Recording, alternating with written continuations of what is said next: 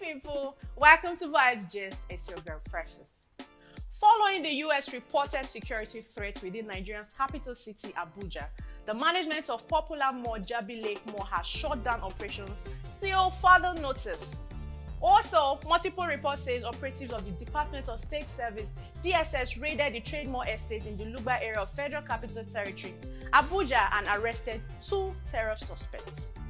People are reacting to the announcement by the CBN Governor Godwin Emefiele of the decision to redesign the 200 naira, 500 naira, and 1000 naira notes.